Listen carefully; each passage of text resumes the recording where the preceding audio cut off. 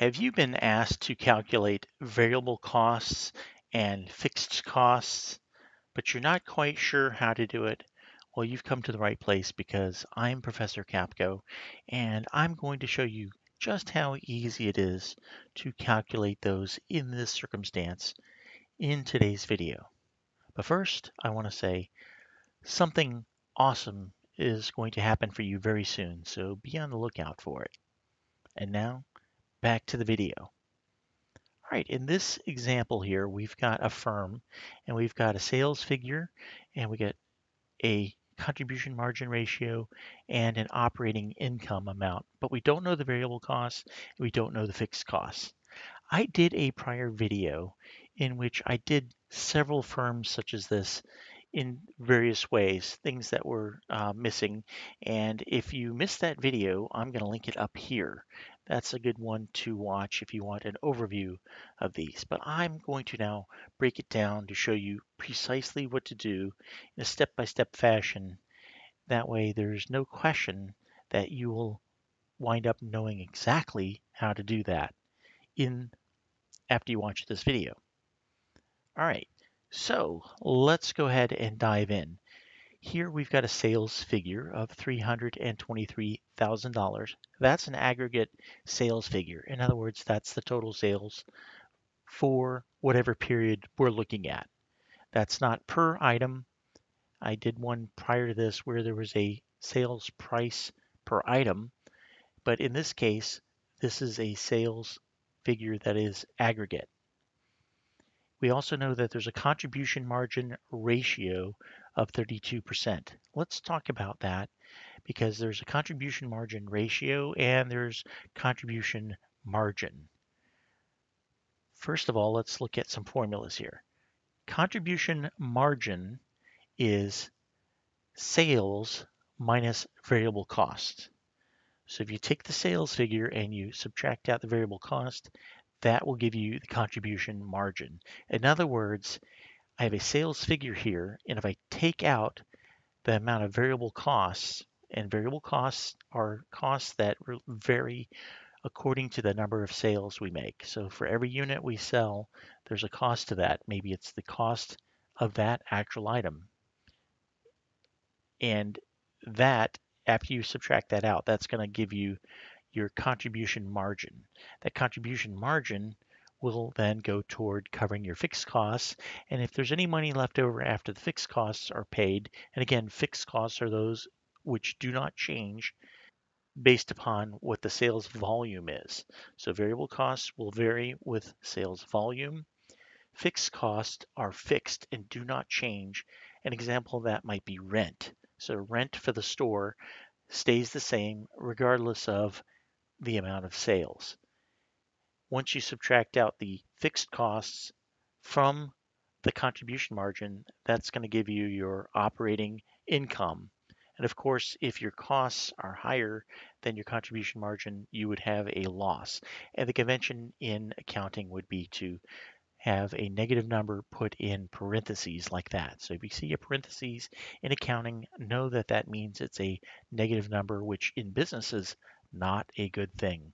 That's known as not a good thing. All right, let's go over these formulas. We have contribution margin. I just described that. That's the sales. And from the sales, I subtract out the variable costs. And in this chart here, we're not looking at the variable cost per unit.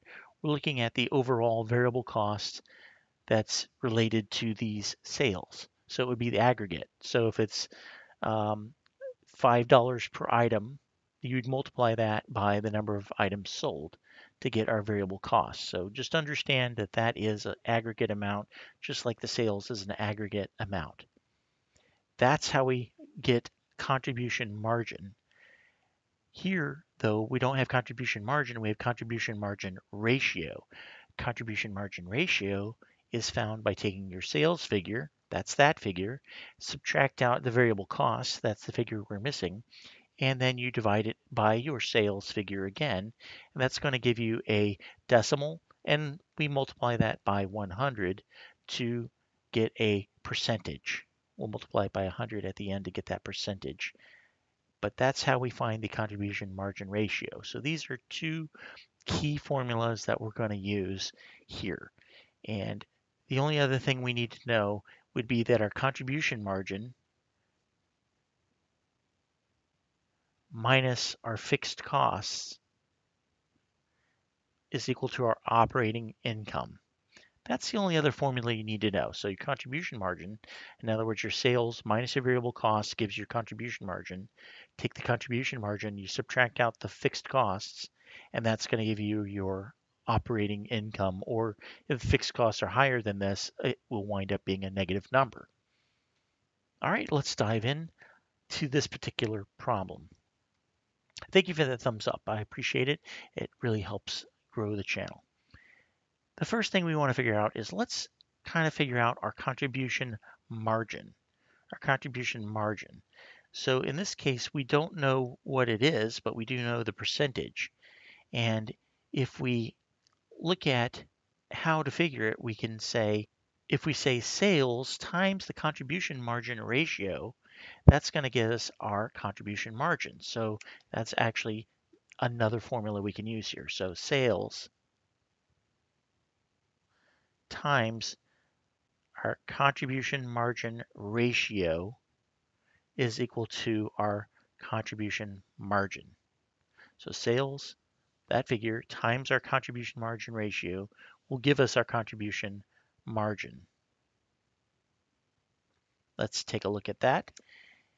Here our sales are 323,000, and we're going to multiply it by our contribution margin ratio, which is 32%. I'm going to write that as a decimal.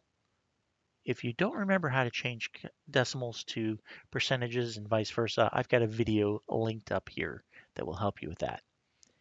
All right, so if I take the 323,000 in sales and I multiply it by my contribution margin ratio, that's going to give me my contribution margin. Let's see what that is. I'm going to use my handy BA2 Plus calculator. I highly recommend these if you are doing accounting or finance or business. One of these is very affordable, and I've got a link down in the description, and there's also one on the screen if you want to get one for yourself. Let's type in the amount of sales, 323,000, and multiply it by 0.32. Hit the equal sign, and that gives us $103,360. $103,360. That is our contribution margin. So our contribution margin we know is 103,360 because we just found that. We know that sales are 323,000, and if we subtract from that our variable cost, that gives us a contribution margin. So we can just rearrange these by saying I'm going to add the variable cost to each side. This goes away, so I'm left with 103,360 plus variable cost is equal to 323,000. I want to get the variable cost by itself, so I subtract the 103,360 from both sides using algebra, and that winds up being a variable cost of, and I've got it already in the calculator here, the 103,360. So all I need to do is hit this button here, which makes it a negative, changes the sign to a negative, and I can add the sales volume of 323,000, and that gives us a variable cost of 219,640. Sorry about the light. $640. So I can write that in here as our variable cost, 219,640. So we're almost done. We got the first part there. The next thing we need to find is our fixed costs. And as I mentioned, our contribution margin minus the fixed costs is equal to our operating income. We know our contribution margin because we found that to be 103,360. So before I fill it in, let's solve for fixed costs. And the way I can do that is I can algebraically add fixed costs to both sides.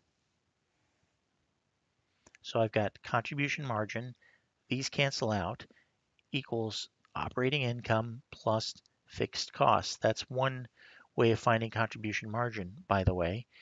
In this case, though, we want to get fixed costs by itself, so I'm going to subtract out the operating income from both sides.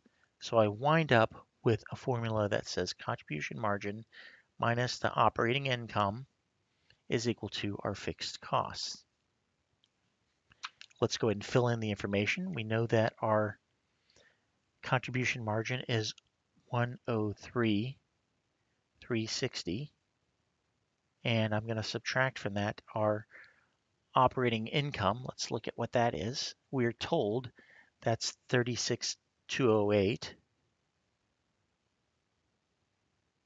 That's going to equal our fixed costs. Let's go ahead and pull out the calculator again.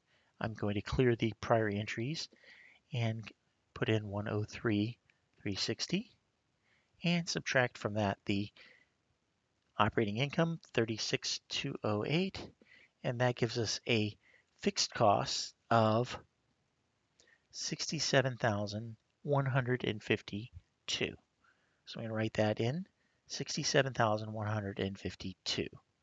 That is how you find the variable cost and the fixed costs when you're just given the sales, the contribution margin ratio, and the operating income. That's all I have for you today. Hopefully you found this helpful. If you can, the best thing you can do is share this video with someone else that you think might benefit from it. Also, you can become a member if you hit the join button.